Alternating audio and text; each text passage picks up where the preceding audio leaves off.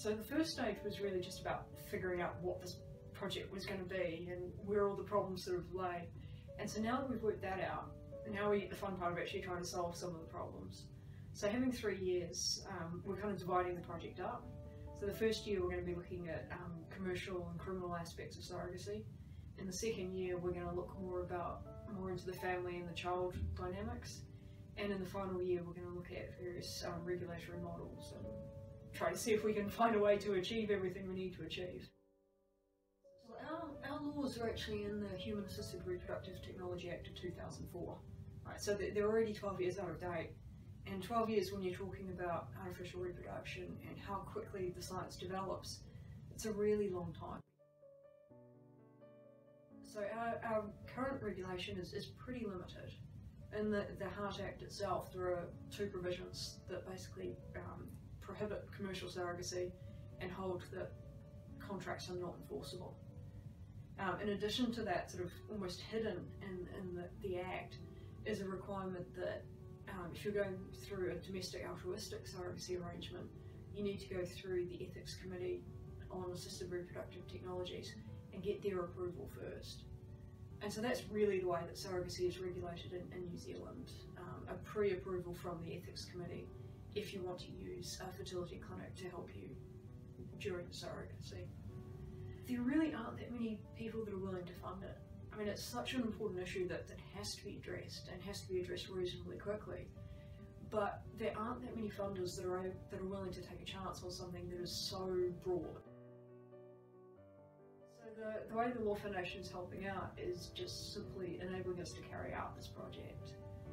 Worldwide, there are a lot of little mini projects on surrogacy happening, with a lot of places realising that this needs addressing. But we're the only project that we know of that is actually able to take a really wide view, and our project team has people from multiple disciplines. And I think the Law Foundation is really helping out by being willing to fund something that is so broad, and it's allowing us to ask questions and do research that we wouldn't otherwise be able to do.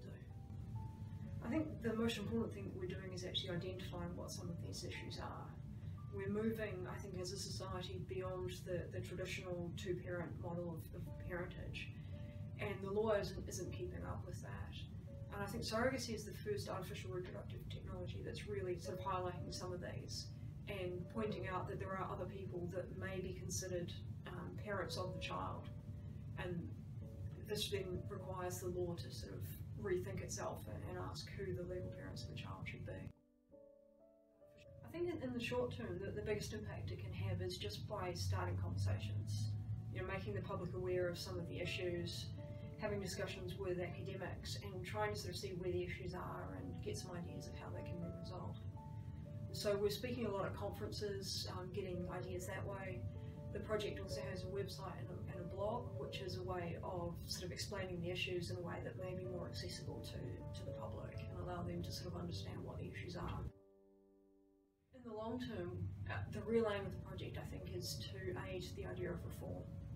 So there's a private members bill on surrogacy currently in the ballot, and our hope is that if that gets pulled and the issue starts being debated, some of the ideas that our project is coming out with can be used to inform the debate and lead to that bill being more effective and just taking into account more of the interests of each of the parties.